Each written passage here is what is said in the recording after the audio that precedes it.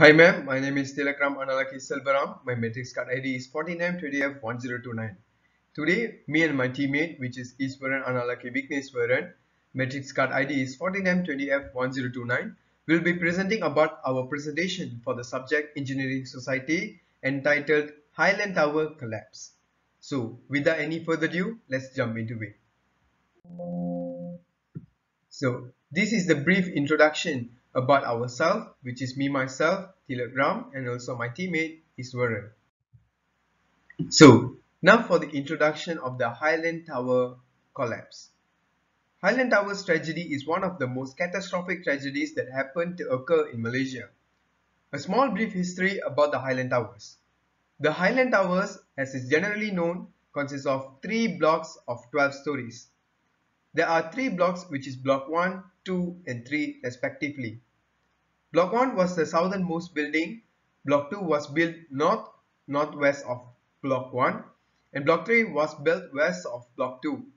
It was built between 1975 and 1978. It was middle income earner who lived there. After 3 blocks, the geographical area was pretty steep. If you are allowed to follow the flow of nature, there is a stream that flows for the west. The charm of this place is natural environment overlooking the city of Kuala Lumpur. The Highland Towers is located at Taman Hillview, Ulu Klang, Selangor, Malaysia. Even though the place was attractive and eye-catching for the tourists during its prime area, the Highland Tower undergo a severe tragedy which is collapse and caused 48 deaths. This incident occurred during non-stop rainfall for 10 days and caused landslide which led into collapse. The block 1 collapsed at very first and 48 deaths were recorded in the collapse. Then the residents at block 2 and 3 were evacuated for safety measures by Majlis Pembandaran Ampang Jaya, which is known as MPAJ. Now, the driving factor for the collapse of Highland Tower was the logging of trees on the hills and the plants that cover the land has made the soil vulnerable to land erosion. Soil erosion and landslides eventually destabilized the foundation of block 1. Second, the plumbing was not strong enough to handle additional water, mineral debris, sand, and silt from both stream and the side. The pipe broke down in several places, allowing block 1 to absorb excess water. Third, building a dwelling on a hillside is also prohibited by the Land Protection Act of 1960. The law prohibits construction on steeper slopes, which is 18 degrees for environmental causes. Engineering management in society is pretty vital. There are 5 perspectives we have to take count into when it comes to the engineering management in society. First is future planning. Engage in future planning with appropriate consideration for technology and its relationship to cost effectiveness. Second, financial. Understand both the technology that is driving the business today and the technology that will change the brightness of the future. Third, trust. Treat research and development as an investment to be nurtured rather than an expense to be minimized. Fourth, personal attributes. Engineering background increases the manager's capability with subordinates, customers, and also superiors. People attribute skills, abilities, qualities, and knowledge to them. And finally, communication. Engineering background help in technical communication too. Now, we are going to classify the bylaws, which is legal and regulatory obligation. First of all, the Occupational Safety and Health Act 1994, which is known as OSHA. The legislative structure of occupational safety and health in Malaysia is governed by the Constitution. The main legislation by the Occupational Safety and Health Act 1994, which is known as OSHA 1994, the Factories and Machinery Act 1967, and the Petroleum Safety Measures Act 1984.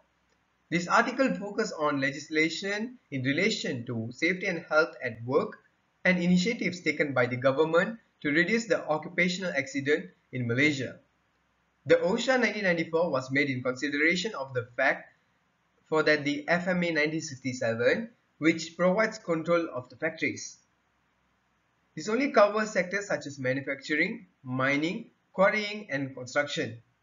The workers that are covered by the FMA 1967 only consists of 24% of the nation's total manpower, while OSHA covers 90% of the nation's total manpower.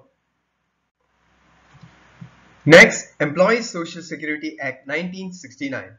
Another important piece of legislation which protects employees during their course of employment in the Employees Social Security Act 1969. It provides the social security for employment injury contingencies in the favor of employee. Under the Act, the employees have the right to claim certain benefits such as medical benefit, disablement benefit, constant attendance allowance, dependent benefit, funeral benefit, survivor pension, and invalidity pension. The Social Security Organization, which is known as SOCSO, was established as one of the government departments under the Ministry of Human Resources to administer, implement, and enforce the Employees Social Security Act 1969 and Employees Social Security General Regulation 1971.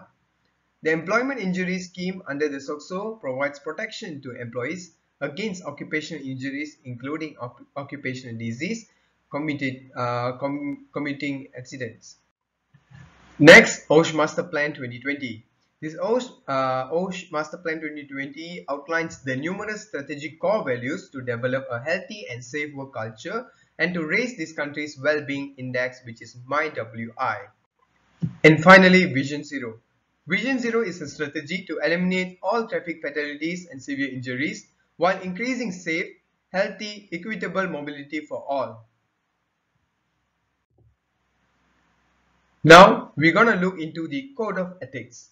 To understand the misconduct of the building professional, ethical theory may be applied to help us solve the ethical problems. Ethical theory is a comprehensive perspective on morality that clarifies, organizes, and guides moral reflection. There are several ethical theories which reflect to the Highland Tower case. So, the first ethical code that we are going to review is utilitarianism. So, there are two types of utilitarianism, which is act of utilitarianism and also rule of utilitarianism. So, first of all, what is a utilitarianism? This theory considers the cost-benefit analysis in engineering and it identifies the good and bad sequences of some action or policy in a monetary aspect. In this case, utilitarianism is one of the ethical theories that apply to all defendants liable in causing the tragedy. There are two versions of utilitarianism, which are act utilitarianism, as I mentioned before, and also rule utilitarianism, as I mentioned before too. Next, duty ethics. These duties that should be performed, the duty to treat others fairly or the duty not to injure others. Duty ethics are those actions that could be written down on the list of duty: be honest, don't cause any suffering to other people, be fair to others. The construction of the Highland Tower at Hillside area against the Land Conservation Act 1974, the Act prohibits the development to be carried out on the hillside with slope greater than 18 degrees. For reasons connected to the environment, it shows clearly that the development is not safe to be done and will harm the people. Next, which is the third ethical code, which is self-realization. In Malaysia, heavy rain sometimes will cause soil on the hillside become loose and slide. If there is a construction at the slope, the first thing that the contractor needs to do is protecting the slope temporarily as well as permanently. If the site investigation studies have shown the slope is weak, the engineer need to take lead to design the necessary slope stabilization such as soil nailing. And finally, which is Code of Ethics, which is Code of Professional Conduct, which is BEM. This Code of Ethics mentions that a registered engineer shall at all times hold the paramount of the safety, health, and welfare of the public. So now I'm going to pass this presentation to ISWARAN to continue it. That's all from me, ma'am. Thank you. Hi, my name is ISWARAN, son of VIKNESWARAN. My matrix number is 14-20F1021. So now I'll be explaining about the sustainability and green engineering. So there are three spheres of sustainability, which is showing environmental economic. The point is energy efficiency, incentive for use of natural resources. Next is environmental aspects, natural resource use, environmental protections. Next is social environmental, which is showing environmental justice and natural resources stewardships. Next is social aspects, which is showing culture, identity, social inclusions, and civil rights. The last one is economic aspects, which is showing wealth creation, property, and employment. So the emergence of the sustainability development concept as a response of the mining of natural resources for the benefit multinational corporation has advanced the cause of long-term environmental management. A sustainable development model (SDM) framework that is inclusive of the whole natural environment is presented to illustrate the integration of the sustainable development of the whole ecosystem. The ecosystem approach is an inclusive framework that covers the natural environment, relevant features and constraints. These are dynamically interconnect and constitute the determination of resources development component of the SDM. The second component of the SDM framework is the resources development pattern, which is the use of the land, water, and atmospheric resources. All of these patterns include practices that utilize the environmental resources to achieve a predefined outcome, producing waste and byproduct that require disposal into the environment. The water quality management practice represent the third component of the framework. These practices are governed by standard limitations and available disposal means subject to quantity and quality permits. This interconnection standard practice and permits shape the resulting environmental quality of the ecosystem under consideration. A four-component environmental indicators of the SDM framework provides a measure of the ecosystem productivity and status that may differ based on societal values and culture. The four components of the SDM are interwoven into the outcome assessment process to form the management and feedback models. The concept of sustainable development is expressed in the management model as an objective function subject to desire the constraints imposing the required bounds for achieving ecosystem sustainability. The development of the objective function and constraint requires monetary values for ecosystem function, resources, development, activities, and environmental costs. The feedback model ensures policy and resources use change required for sustainability. An interactive process will be required to define the optimal ecosystem development plan that satisfies sustainable outcome.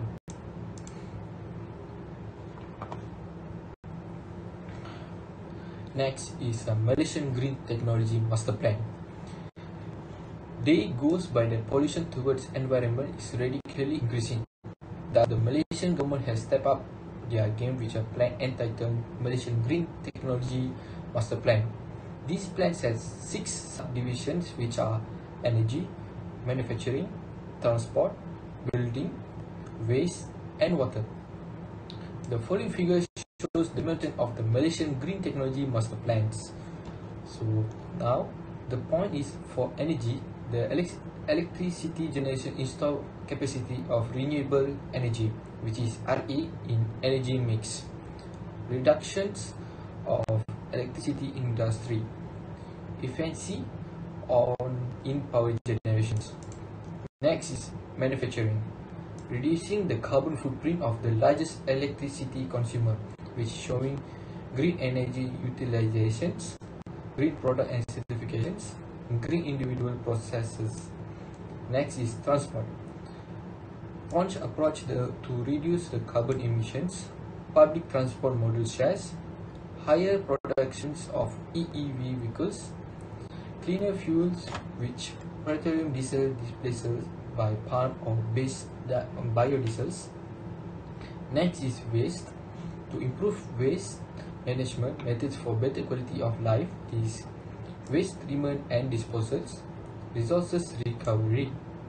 Next is water, a closed water loop system in urban areas for more sustainable water management is integrate river basin management, water treatment and distribution technology, water harvesting technology, water utilization technology, wastewater treatment by 2030. So next is building. Government building emission reduction target to 550 to 1750.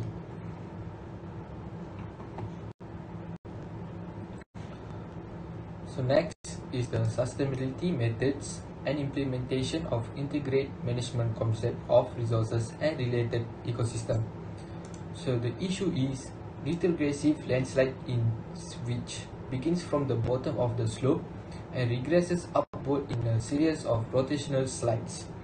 Simultaneously, a forward movement down a slope was affected and created such a supercharged load that block 1, which its pile foundations not designed to accommodate the horizontal load, collapse. So the innovations, the first point is developer engage qualified architect, engineer and construction team to do the preliminary investigation before starts the development. All information regarding the sites need to be identified, inquire and discuss among themselves. Any additional measure, additional design or stop the development if required. Architect and engineer need to be skilled and knowledgeable to conduct the studies and prepare a good report recommending the best solution to the developer. Local authorities should play their best role in order to stop the development under the Land Conservation Act that prohibits the development on the hillsides. So next issue is the high wall had a very low force, which is 1.52 point. The wall consists of block of stone which has plastered with no drainage blanket behind it. It just rests directly on the ground without seat and in any foundation and not big nor heavy not to carry pressure acting on it. So the innovations, the calculation must be done according to engineering standard and taking all factors to consideration. As reputable contractor, they must already know that the design of the retaining was fault. Contractor need to raise the issue to consultant questioning the design. So the next issue is the earth drain has lost its function due to the vegetations and some were blocked. Such blockage must have causes severe overflow on the terrace slope. The innovation is, after site inspection, engineers should consider all factors to protect the hill slope from collapse. If they need to redesign the drain, they must do it earlier, while the contractor need to ensure all the drains are in good condition to cater the flows.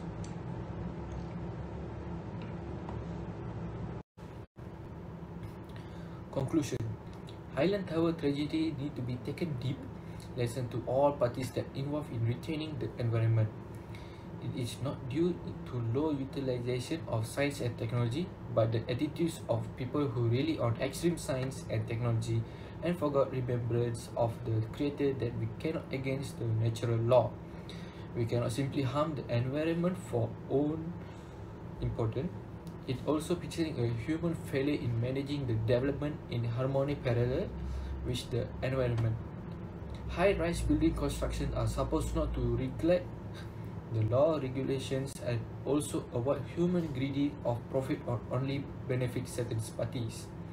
It actually reflects the appreciation of our environmental ethics very weak among the citizens of Malaysia and should be improved. All must play their role so that this black tragedy will not reoccur. In addition, this phenomenon pictures our country to the outsider and of course will reflect bad impression to our nation. It will reduce the business interact from outsider that cause economic decrease and directly reduce credibility for our country. So for the reference that we use for this case study is 1993 Highland Tower collapse, learning building failures 6 February 1993, retrieved 6 October 2020. The second reference is MPAG 1994 report to the Technical Committee of Investigation on the collapse of Block 1 and stability of Block 2 and 3 Highland Tower condominium, Hulu Kelang, Selangor, Darul Ehsan. The third is Africa, 11 December 2018, which is 26 years on, the day the Highland Tower collapsed, Rojak, Delhi. Next is a Highland Tower collapse and ramp constructions, UK says.com, retrieved 16 August 2020. The next is devastating Highland Tower collapse 1993, devastating disaster, retrieved 6 October 2020. The last one is 1993 Highland Tower collapse, Malaysia, achieved from the original on 15 August 2020, retrieved by 15 August 2020. So this is the reference we used to do the case study and for this presentation. Thank you.